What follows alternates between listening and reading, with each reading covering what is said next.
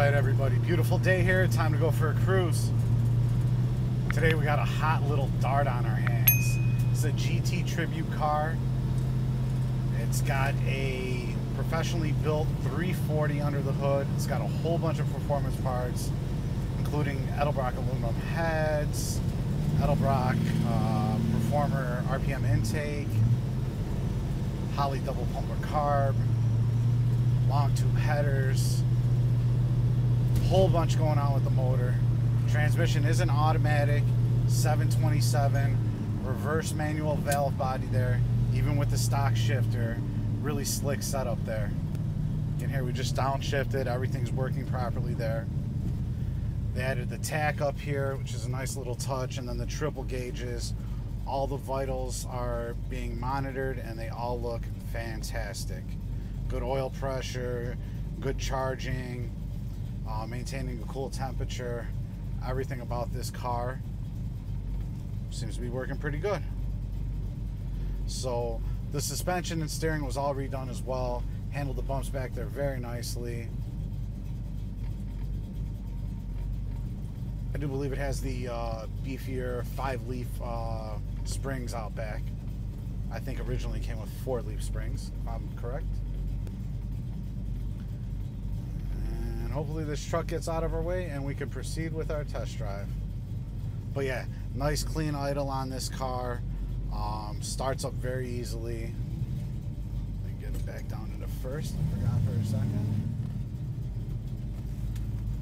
And yeah, I'm excited for this one. Let's see what she's got.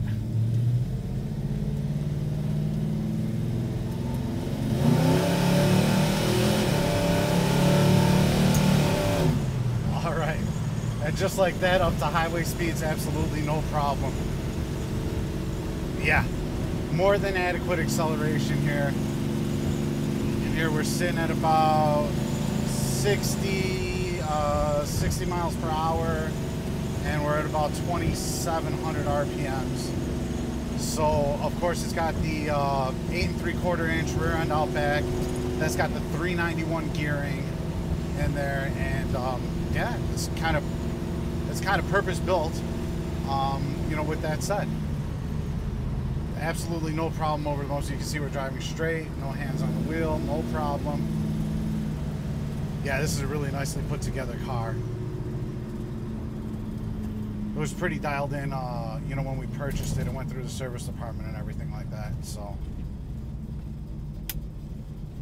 I'm digging it. Big fan of the Mopars. Gotta love it. Turn signal is on. Let's see if it cancels. Yeah, no problem there.